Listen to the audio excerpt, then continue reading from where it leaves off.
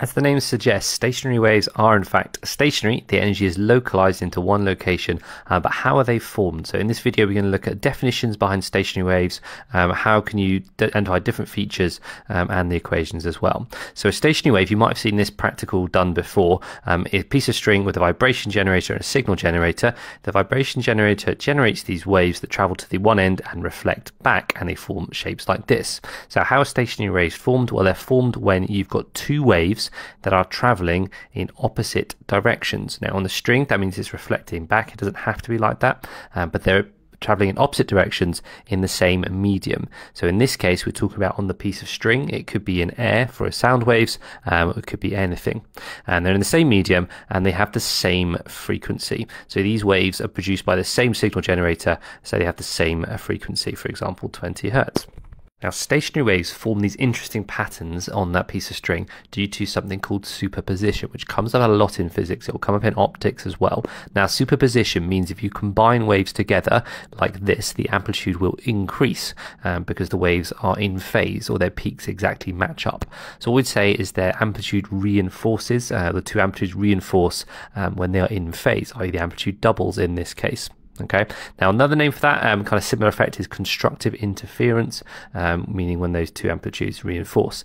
Now the other thing that can happen is if they are not in phase, if they're out of phase by half a wave, then it's called destructive interference and the amplitudes are cancelling. Okay, so they're either pi radians out of phase or 180 degrees out of phase, meaning that there's a flat line there is zero amplitude.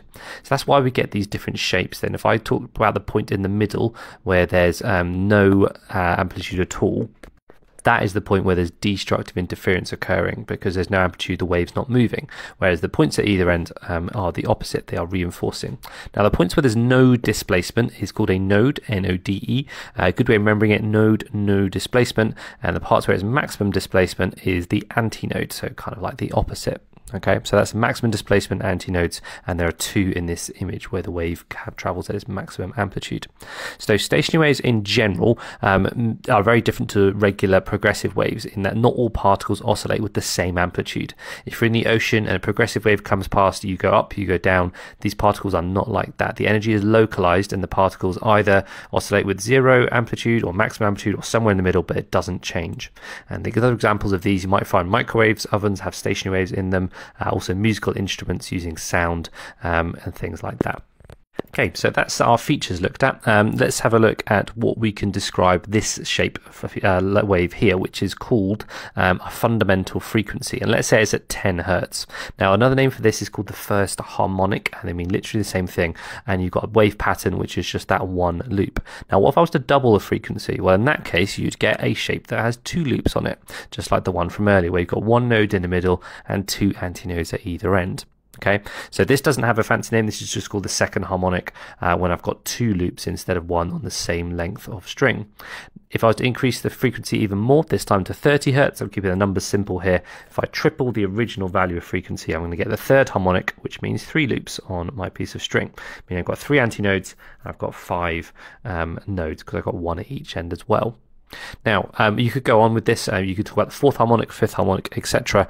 But each time you need to be aware of how many wavelengths there are on the piece of string. Now, up, down, and up again is one wavelength, just like on the image. So what that means is that the second harmonic is a whole wavelength. Third harmonic is actually 1.5 wavelengths. And that means our first harmonic is half a wavelength overall. So what we can then generally say is the distance between adjacent nodes, so those points of no displacement, is equal to half a wavelength. So if you use that rule, you can do that for any amount of harmonics, even if it's like 15 or something ridiculous like that. Now, let's say we've got the length of this string measured.